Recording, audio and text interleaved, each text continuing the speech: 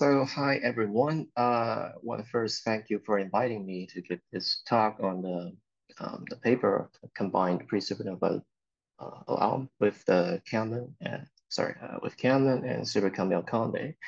So, this is Zhuojun, a PhD student at Kyoto University, and I've mostly been working on experimental neutrino physics. Previously, I worked on the Daabe reactor neutrino experiment, and now I'm working on the Super-Kamiokande experiment. Um, okay, let me begin with the pre-supernova alarm. For a few decades, people in the physics community and the astronomy community have been preparing for the next observation of a galactic supernova. And various of the, early warning system have been developed using supernova neutrinos that come earlier than the photons of the explosion. But there is chance to notice the supernova even earlier than the supernova neutrino signal by using the pre-supernova neutrinos. So today I'm going to cover what pre-supernova neutrinos are, the Super-Kamiokande detector and the KamLAND detector, the predicted signals in these two detectors, and the way we combine them. Finally, the online combined system. So moving on, neutrinos are actually emitted from a star throughout its life. So then let's focus on a star that can become a cold collapse supernova, which is the purpose of the alarm system. So if you look at the plot on the right, which is the time sequence of for neutrino signals of a progenitor, you see before the explosion, there are neutrinos emitted with increasing luminosity, and those neutrinos are so-called pre-supernova neutrinos. But if you compare the pre-supernova neutrinos with the supernova neutrinos from the explosion, their luminosity is way smaller than that of the SN neutrinos. So therefore, it's more difficult to detect the pre-supernova neutrino signal. And for the current neutrino detectors, the detectability is much limited to, say, roughly less than a kiloparsec. And okay, so this is a plot of the nearby cold collapse supernova candidates. So there are actually several, a few main sequence stars that can become cold collapse supernova within, I think, 600 parsec. And though many of them still have a long way to go. And then, so back to the alert system. We built a combined pre-supernova alert system, say combining the SK detector and the KamLAND detector. And the purpose of these combined alert system is to provide early warning of a supernova to the observatories, which can detect supernova neutrinos, including, of course, ourselves, like SK and KamLAND. So this is actually an early warning of early warning. But KamLAND has already established a pre-supernova early warning system in 2016, and SK did the same thing later in 2021.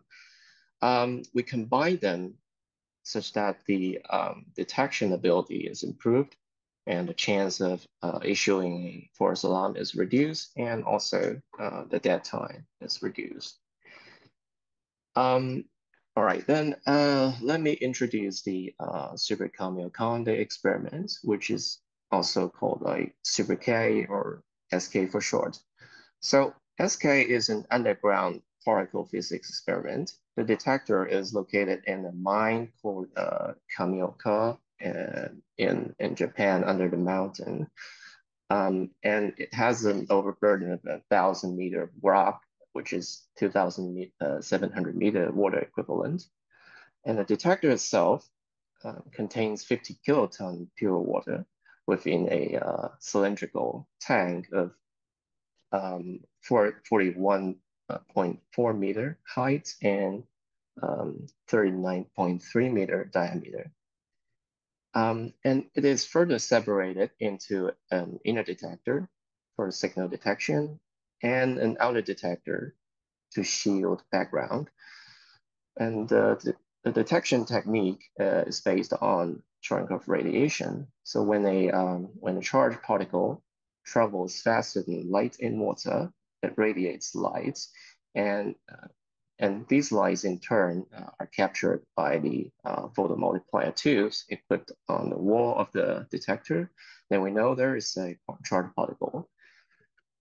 So SK is a generic multi-purpose detector. It has been used to detect, say, not only atmospheric neutrinos, solar neutrinos, accelerated neutrinos, and also been used to search for rare nucleon decays. And of course, the thing we're going to discuss today, the pre-supernova neutrinos. So then how does SK detect pre-supernova neutrinos? So pre-supernova neutrinos consist of all flavors of neutrinos, and their energies are at MeV scale. So SK detects pre-supernova neutrinos via inverse beta decay because it has a large cross-section in this energy region.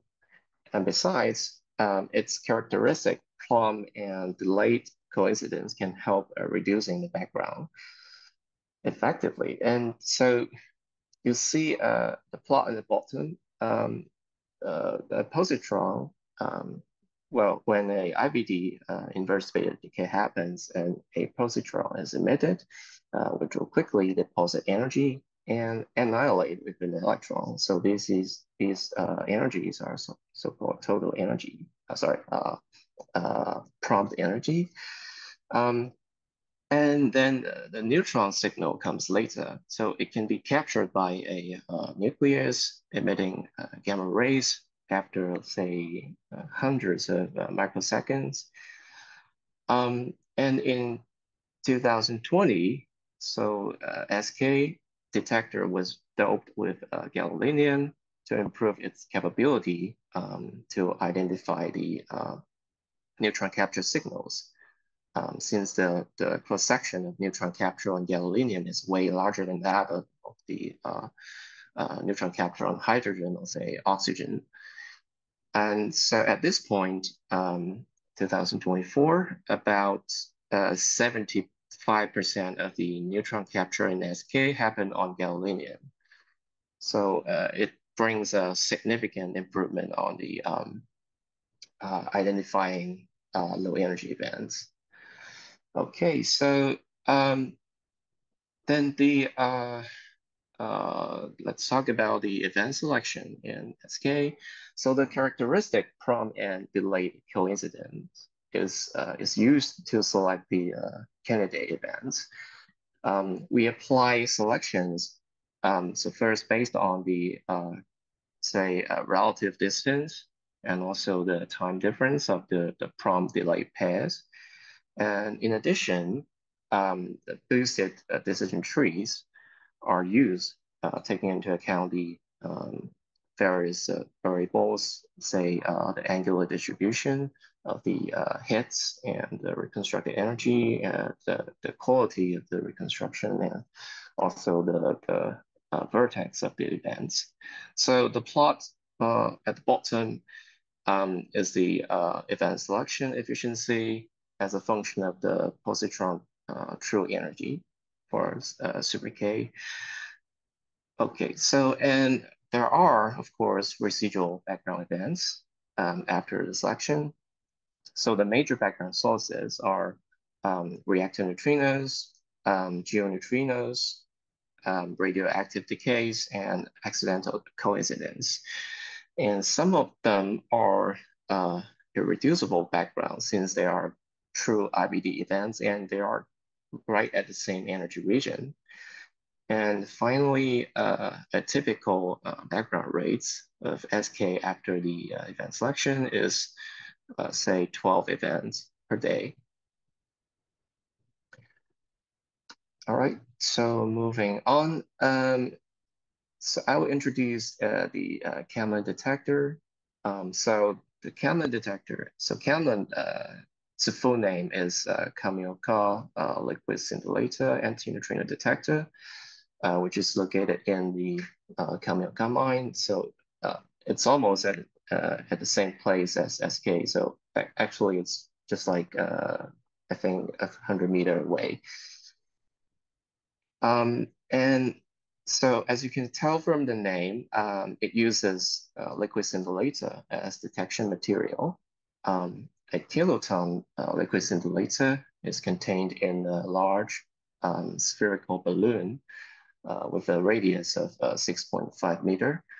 And inside this large balloon, there's a smaller balloon containing xenon-loaded liquid scintillator, which is used for neutrinoless double beta decay search. But this is not I'm not going to talk about this today. Okay, then the outer detector is contained in a cylindrical tank with 3.2 kiloton pure water. So different from SK, the KamLAND detection technique is based on scintillation light. Um, so it has a lower detection threshold compared to the Cherenkov detector. And it is also a multi-purpose detector, which has been used to detect reactor neutrinos, solar neutrinos, geoneutrinos, and of course the pre-supernova neutrinos we are talking about right now. Okay, then the same as Super-K, KamLAND detects pre-supernova neutrinos via the inverse rate of decay. But the different thing is the event selection in KamLAND are all cut-based. So they considered the reconstructed energies of the prompt and the light signals, and also the relative distance, and also the time difference between the prompt and the light signals, and also the vertex of the signals. So the plot at the bottom shows the event selection efficiency as a function of the total prompt energy for KamLAND. Okay, so on the right, I list the major background sources in KamLAND after the event selection. So we have irreducible backgrounds, for example, reactor neutrinos and geoneutrinos. And we also have some residual accidental coincidences. And KamLAND has a much lower background rate compared to SK. Its typical background rate is about 0.2 events per day. So then, how do we actually search for a pre-supernova signal in KamLAND and SK, and also the combined alert system? So the strategy is simple. We compare the observed event rate with the background rate within a sliding time window, and then we search for the excess of the event. So in the statistical terms, we are just rejecting the background only hypothesis. So strictly speaking, it's not a pre-supernova alert system. It's just detecting anything that differs from the background rates. So that anything that access the background rates. So then how long is the sliding window for the detectors? So KamLAND uses a 24-hour time window, and SK uses a shorter 12-hour time window because we usually have some say calibration work or some tests run, so it's shorter to reduce the impact of those works. Then finally, how do we evaluate the background rates? For both KamLAND and SK, we measure the background rate. So we assume no signal appears in that period, and then we measure the event rate and use them consider them as background rates. So SK measures the background rate over a period of 30 days, and KamLAND does it for with a 90-day window. And these background rates are updated frequently um, to address the, say, potential change in the background sources, for example, the reactor neutrino sources. And then we assume the background rate in the sliding time window, say, are the same as the background rate measured in the, say, long 30-day or 90-day period. Okay, so I just mentioned potential change in the background rates. So actually, we have this concern because the reactor status around the Kamiokande, say in Japan, is not that stable, I would say. So one thing is the reactor neutrino background is a reducible background. Um, they are true IBD events, and they are roughly at the same energy range. And due to the great earthquake in 2011, basically all of the nuclear detectors were shut down in Japan at that moment, at that time, but they were gradually restarting since 2015. And to today, some of them are still under rebuild. We don't know if they're going to restart today, tomorrow, or maybe in 2 years. So these reactors can significantly affect the background rate in KamLAND and Super-K. So then, so in this analysis, so actually we need to consider, I mean, so to evaluate the sensitivity, we considered 3 different reactor background scenarios. So the first one is the low reactor activity. We assume, say, all reactors in Japan are shut down. And the medium one is relatively close to the, I mean, the situation at this point. So with the, say, Mihama units, and also OE3, 4 units, and also Takama 1, 2, 3, 4, these fill reactors are operating with, say, 100% power output. And we also considered the high reactor activity, which means all reactors in Japan are operating. So these 3 scenarios are designed for the to evaluate the sensitivity. But in terms of the alert system, we do not assume the background. Of course, we measured and updated background rates frequently to address the potential change in the background rate. Okay, so then back to the background assumptions. So we show in this plot the energy spectrum of reactor neutrinos, assuming these 3 scenarios. So for the low reactor activity scenario, so the only contribution comes from the Korean reactors.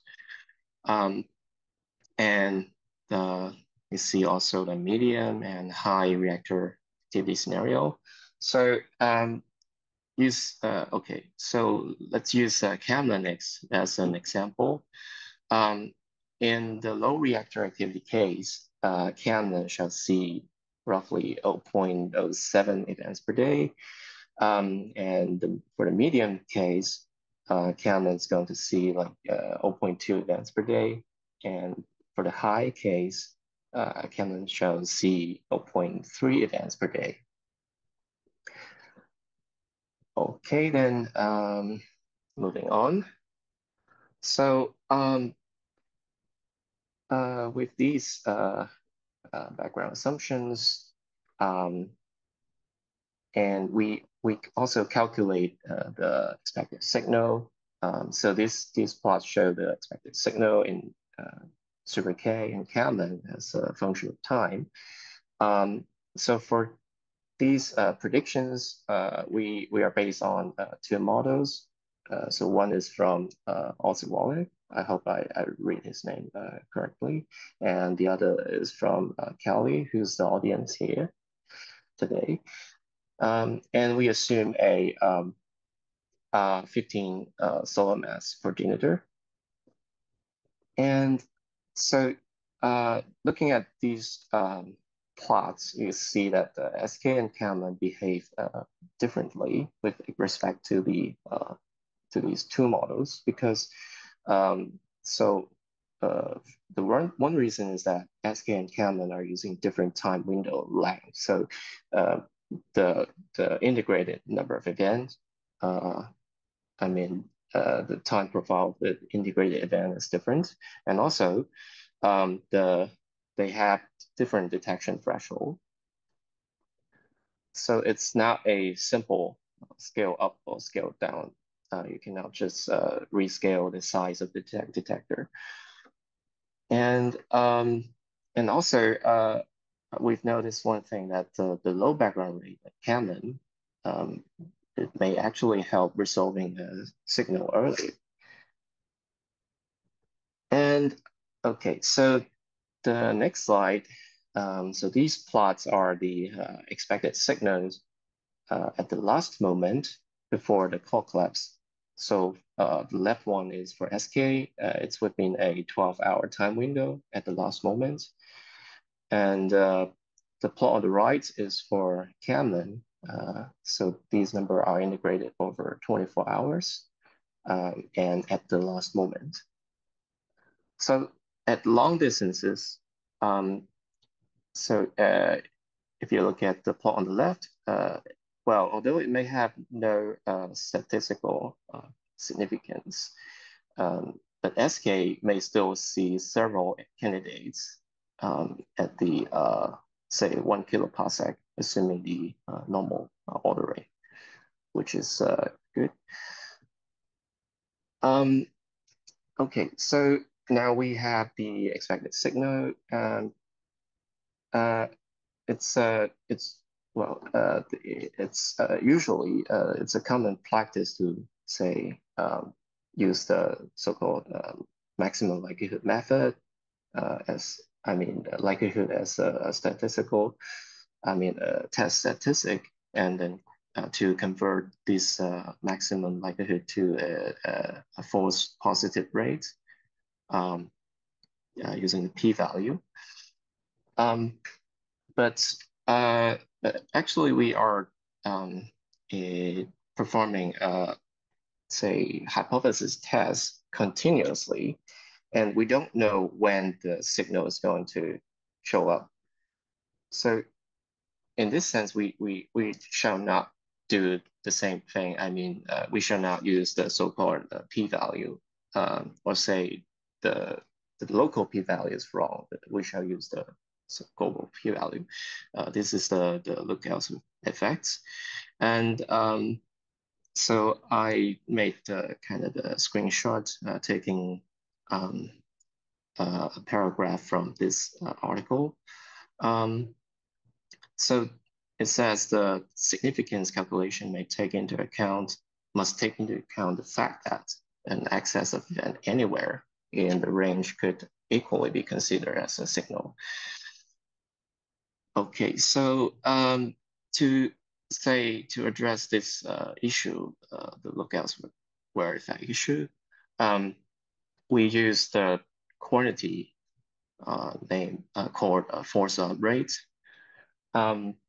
So force rates is a is a quantity that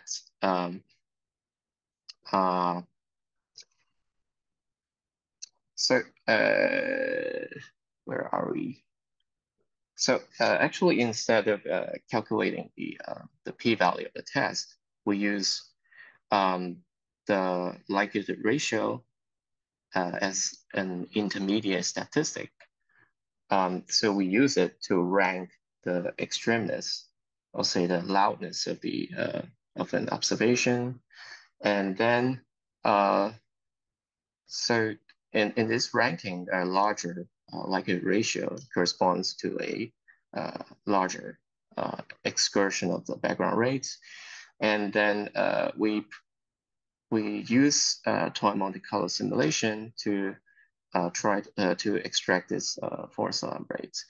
So we first perform Monte Carlo simulation with random background events, and then the force alarm rates for an observation uh, is calculated by, say, it is a frequency that we find a higher likelihood ratio from the toy Monte Carlo than the one in question. So this frequency, um, uh, by considering the galactic core collapse supernova may happen once in several decades, we set the ultimate alert threshold to force up rate to be less than 1 in a century. Okay, then so now we have the alarm threshold. And in this slide, I'm showing the expected warning time for the individual detectors. So the plot on the left is the expected warning time.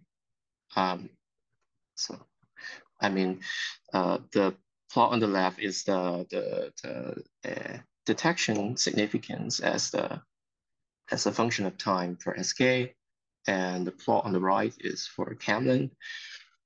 And the assumptions here are 15 solar mass per generator at 150 parsec. And we have plots, say, for 2 models, and also the for normal mass ordering and inverted mass ordering.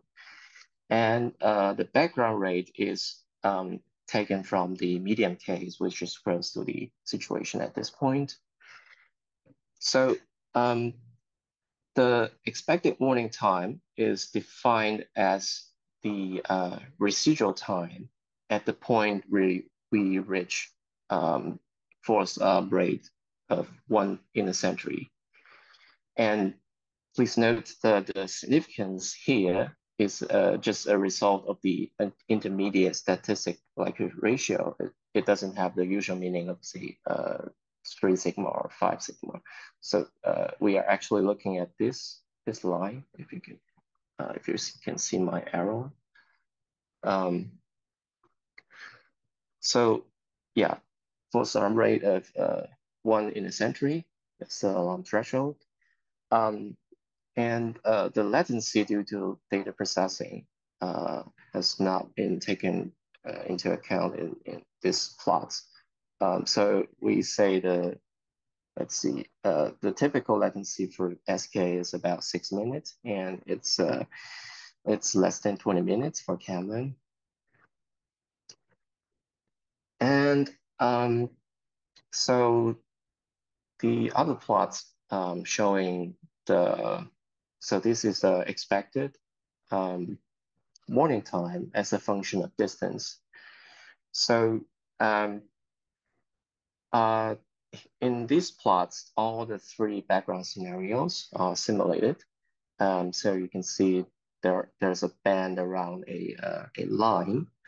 So for the low background scenario, it corresponds to the upper edge of the band. And for the high reactor activity scenario, it corresponds to the lower edge of the band. And the medium case is the line in the middle. And as I mentioned before, the definition of the warning time. And so we have made this plot, the warning time as a function of distance. So, okay, so please note that for these 2 plots, the x-axis have different scales. So for SK, we have a detectability. I mean, for the best case, we may issue an alarm for a progenitor even at like 500 parsec. For KamLAND, it's roughly 290 or 80 parsec. So, okay, so just a quick summary of the sensitivities of these two detectors individually. Um, so we list all of the, say, all the scenarios we simulated in this table. So for KamLAND, we have a few scenarios that, I mean, KamLAND cannot issue an alert at the, say, force rate of 1 in a century. So, which are mostly the inverted mass ordering and with high reactor activity. But for SK, it turns out it's much better, but so say for the inverted ordering, we have at least roughly 2 hours to for preparation. Okay, so then moving on, we are combining the SK and KamLAND. So what we do is we use what we do is a simple combination. We use a profile likelihood ratio as an intermediate statistic, as mentioned before, and this is in turn used to rank the extremeness of the observations, and then the false rate is extracted. And the likelihood of this, the likelihood function is just a product of the Poisson likelihoods of KamLAND and SK. So we just multiply them together. We consider them independent experiments. So you may consider, well, the pre-supernova neutrinos arrive on Earth, and I mean, so it should be correlated in both detectors. But in this search, we are just searching for an axis over, I mean, above the background rate. We are not, say, assuming any model, explicit model. So it's a hypothesis test to reject the background only scenario. So yeah, we treat the SK and KamLAND as independent experiments, and also the background rates are considered uncorrelated, as both experiments perform their independent background measurements. So then moving on. So this is the plot on the right is the combined significance as a function of time. So again, I want to say the significance here is means, well, just a rank of the extremeness of the observations. Not it does not has the usual meaning. So what we care about is whether it goes above force rate of 1 in a century. So KamLAND, the plot is on the top left. It can resolve a signal.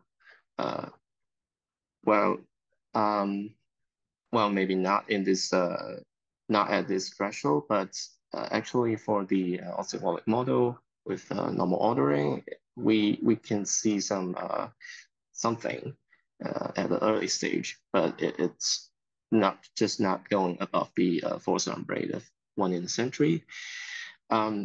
Okay, so the lower background of KamLAND helps us in resolving a small signal, but in SK has a large size, and so it can increase the significance at the, say, last a few hours before the explosion very rapidly.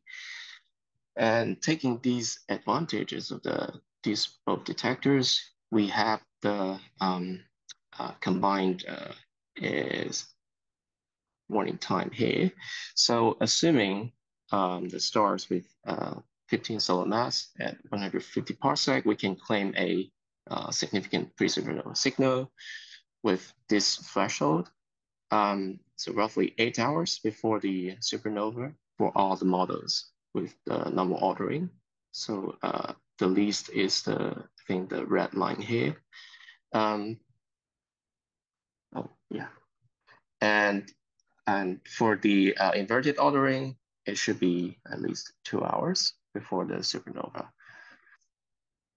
Okay, so then moving on, this shows the combined detection distance. So for the if you look at the plot on the top left, so KamLAND can earn a long preparation time if the star is really close enough, say up to 20 hours or yeah. But SK has a large size, it helps it reach fast. And then the combined alarm, again, taking the advantage of these two detectors, we can, oh, so this is wrong. I'm sorry. So we can extend our detectability a little bit. If you look at the blue line, it's actually for the best case, you can even go to like 550 parsec.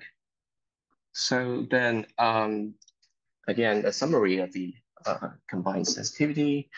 Um, so if you look at the bottom column,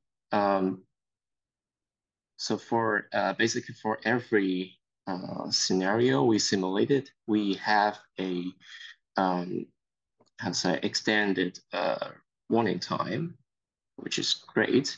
And also for assuming 15 solar mass progenitor at this distance, for every scenario we simulated, even with the say high reactors activity, we can issue alarms, which is very say promising, I would say. So then finally, I am going to introduce the online alert system. So the actually the online combined alert system is based on the two individual alert systems. So KamLAND has its own DAQ, of course.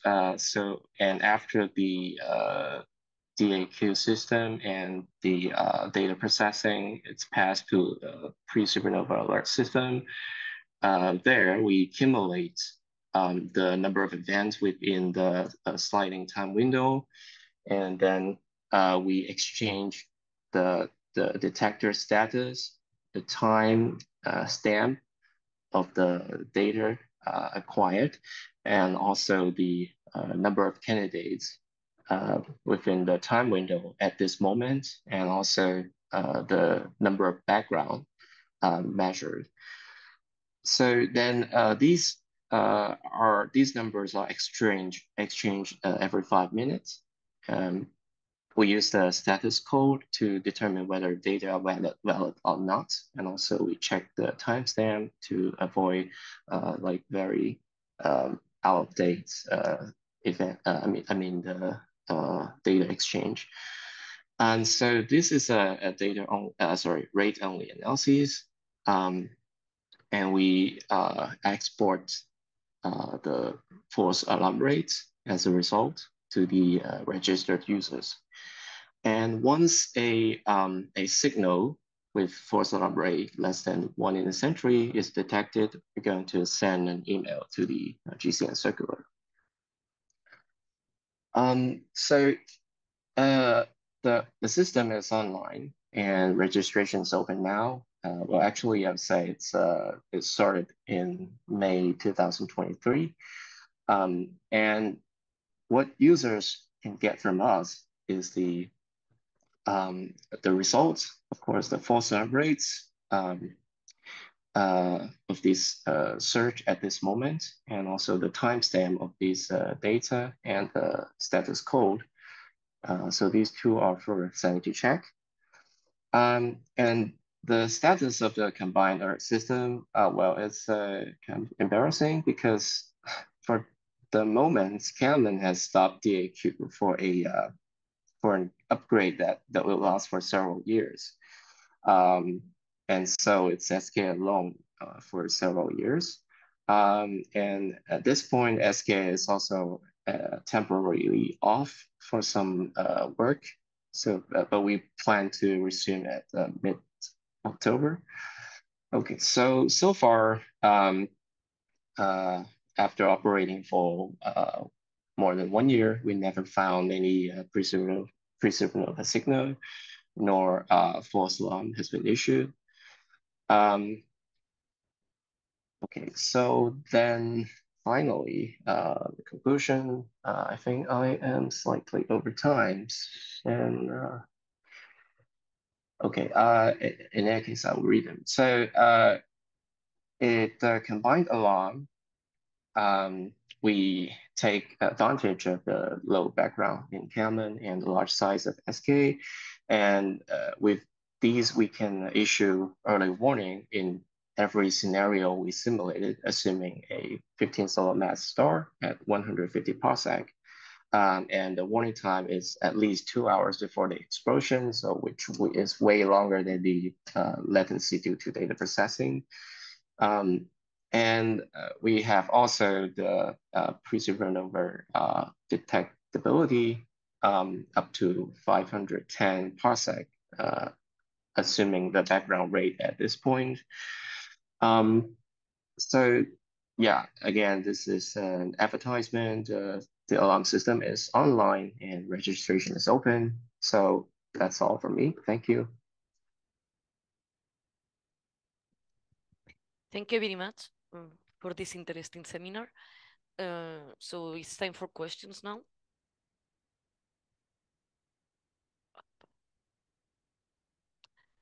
So I see Alec has the hand up. Yeah, thanks for the nice explanation of how it works. So in October, when Super K comes back, KamLAND will still be down for a while. Will this Exactly. the combined machinery still work? It'll just be the one experiment probability. So the framework is still there. We will continue exporting results, but it will be KamLAND only result. Sorry, SK only result. Okay. All right, thank you. Yeah, Eric? but we are like discussing how shall we continue this framework. So yeah, please next. Yeah, Eric? Thank you for the presentation. Very nice work altogether. Can I ask if your pre-supernova alert system interacts in any way with the main supernova alert? And for example, would you consider after n number of hours after your pre-supernova alert to issue a cancellation or retraction of the alert based on the fact that you've not detected, let's say, the main burst after, I don't know, 10 hours or something? And I've been ingesting those alerts from the low BG system for the purpose of using that within the gravitational wave network and setting up procedures, if you wish, whenever there is a pre-supernova alert on what to do with our instruments.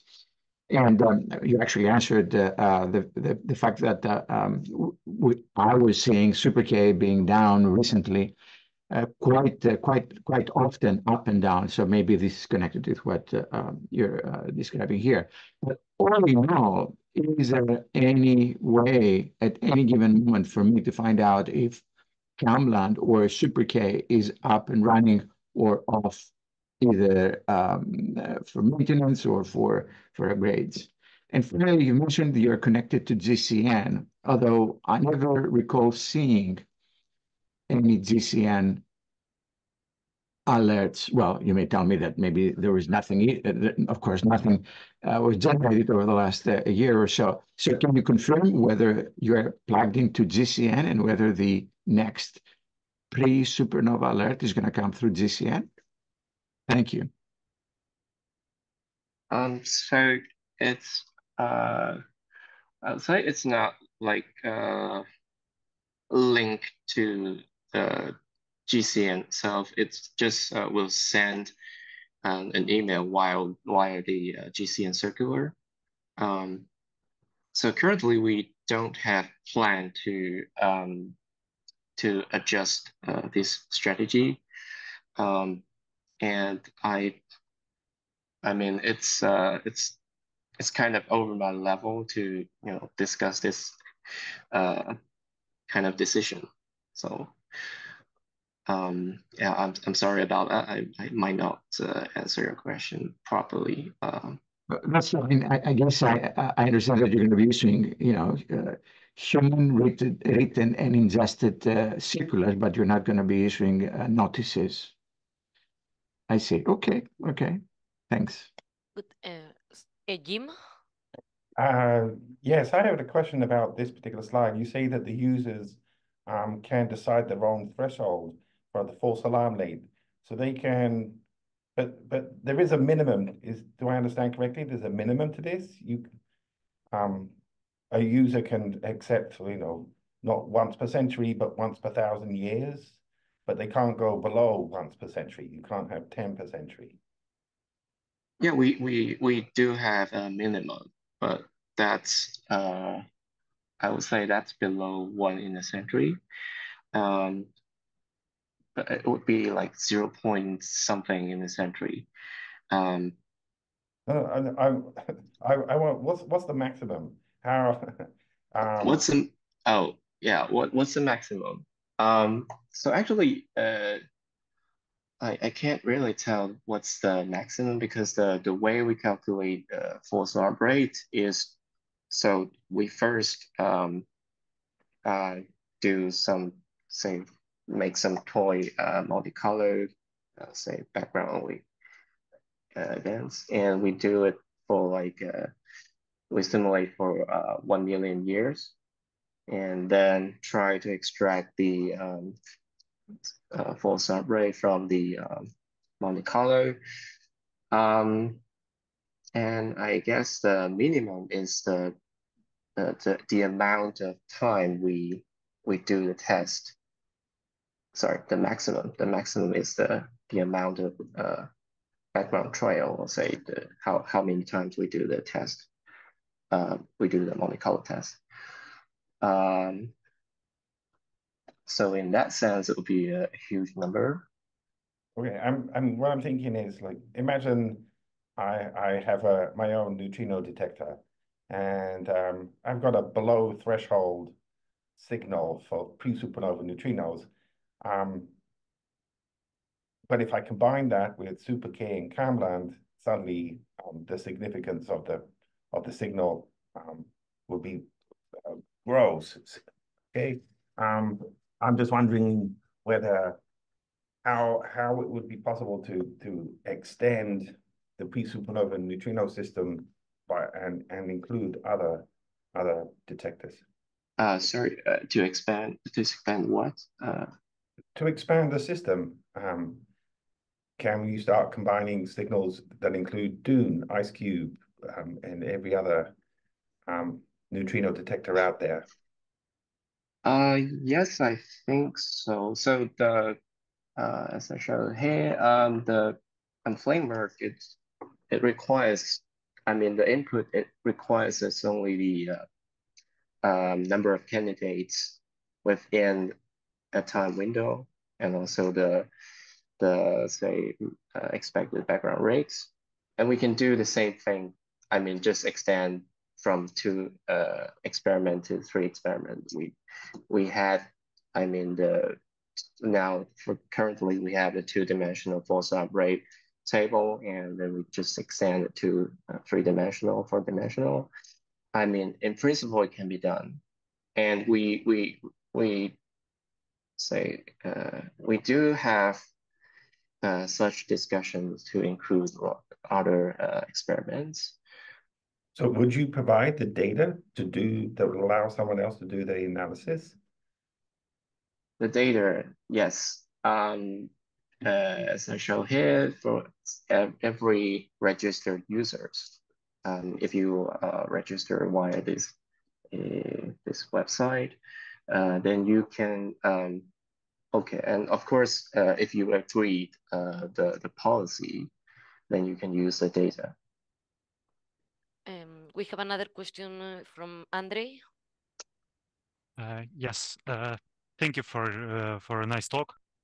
I have actually several questions. So first of all, you say that you're doing the toy Monte Carlo to calculate false alarm rate. Why do you need toy Monte Carlo here? If I understand correctly, you're having just a Poisson counting experiment, and you have the background rate. So everything should be calculated analytically by formulas, no? Wire formulas. I mean, you measure some number of candidates within your time window, yes, and you expect some background rate within the same time window. It's why do you need toy Monte Carlo to estimate the likelihood? Well, there might be an analytical formula. It might just be something I don't know. But yeah, what came to my mind was the toy Monte Carlo. It's straightforward. And I don't think it's worse than the analytical calculation. But Andre, maybe I think you're fully right that for the false alert rate is only dependent on the background rate, and this comes from measurements. You don't need any toy Monte Carlo.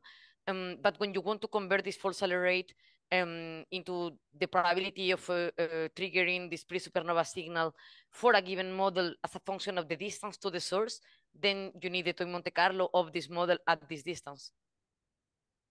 So for the signal, we haven't detected any pre-supernova signal, so you don't have you need the Monte Carlo to predict how much you would expect and convert this false alert rate into no, excuse me. False alarm rate depends only on your background hypothesis. Only on right? the background, indeed. Yes. Yeah. So you don't need to do it for your signal model. Not for the false alert rate, but then when you want to give result, this model, I can trigger the signal up to this distance, then you need the Monte Carlo. Okay. So this is for efficiency calculation. Yeah, I think so. Okay. So then does it mean that for this toy Monte Carlo you're doing it only for this paper and for producing the plots, or is it being done repeatedly in your real-time system? It's been used in the real-time system. So you make this toy Monte Carlo from time to time?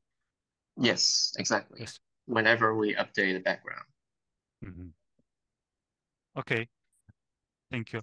And so another question, as a main source of background, you have nuclear reactors, and yes.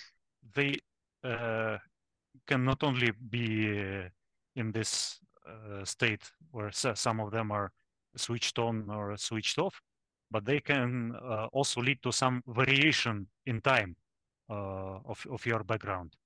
Yes. Which can probably mimic the pre-supernova signal. Yes. How do you plan to handle this? So we have I think we have two means. So first we update background rates. So we measure background frequently. And the second thing we do is that we have I'm not sure if it is internal, but we have a kind of a monitor, say to check the electric power of the reactor.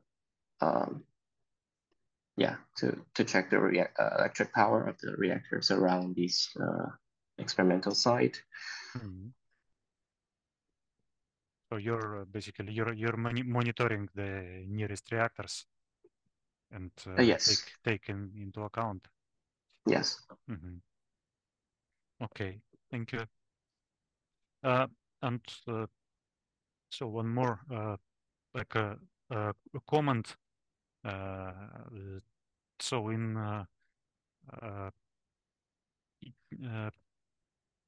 in our paper from 2021, we considered the taking into account the time distribution of the events. So you're doing this counting analysis, like having you're doing analysis based on just number of events within Yes. your time window. But since the number of events, the events rate from pre-supernova should be constantly gradually increasing, taking into account this time distribution can significantly increase your sensitivity. Yes, that's a good point. Yeah, we noticed that, and we are kind of developing a time profile method. But yeah, that's still not ready yet. Yeah, thank you for a good point. Yeah, I can send the paper, the chat. Oh, great, thank you.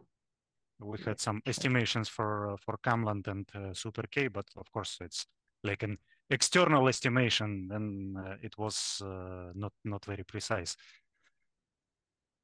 Okay, yeah, I think that's precious evaluation. Yeah, thank you.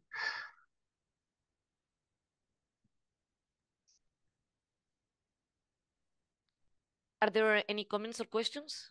Meli? Related to the last issue. So whether from Monte Carlo or from analytical methods, when you calculate a false alarm rate, did you compare that with archival data, or did you run this algorithm on the archival data, and does it ever trigger? I'm not sure I understand what you mean by archival data.